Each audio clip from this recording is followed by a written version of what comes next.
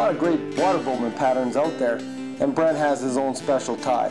So coming up is Brent's water boatman. Make sure you have these materials ready before you tie the fly. For the hook, we're going to use a dry fly, size 10 to 12. We'll tie with some 6/0 brown thread. For the shell back, we use some thin skin molted oak, some pearl crystal flash for the underbelly, some hare's ear crystal dub for the body, and some goose bites for the legs.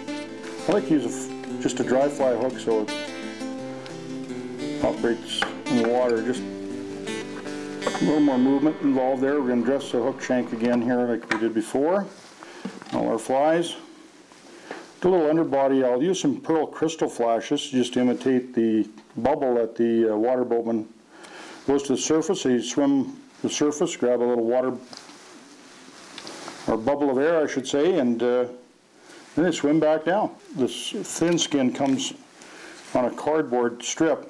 We just cut it in, this will be about a 1/8 size strip. I'm cutting it off here. Just peel the thin skin, and there will be a shiny side and a dull side. We want to tie it dull side up for now, and this will get pulled over for the top of the shell back. Now I'll just throw my half hitch there to keep my thread at the back of the fly. We're just going to dub, we're going to use our crystal dub hare's ear. Now you see here by spinning that I can keep that quite buggy, which also grabs a little bit of natural air. I'm going to dub the back part of this fly just a little bit thicker. We're going to go about halfway, and then we'll tie on our legs. So we'll just grab our goose bites here and take a couple off. They have a natural curve to them, as you can see there. I'm going to lay the curved side out, and the tip will be to the end of the bend, and I'll tie one on each side. We'll wrap it down very firmly. So I don't like to dub the whole body because the legs will pull out. I'll lay one on this side to me and tie it on as well. Then I'll trim the butts of the goose bites off here. Throw another half hitch on there and dub the front part of the fly, the front part of the body. And that won't be quite as thick as the rear. I want to give a little bit of a shape to it, and we'll go forward. Now we'll pull our underbody forward with our pearl crystal flash. I'm going to get a few turns here to secure it down. Now I won't cut that off at this point because it could pull out. So what I do is pull back on my crystal flash back over itself and tie back over itself once more. So that'll be a lot more secure.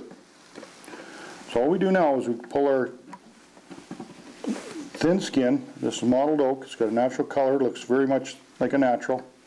Over the top.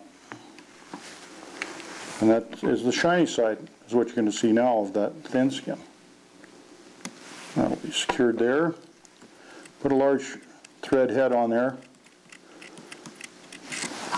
And we'll finish that off. So there's our Brent'S boatman. You see the pearl underneath imitates the air bubble that they grab. The little goose bites will imitate the legs. And of course the shiny shell back of a boatman.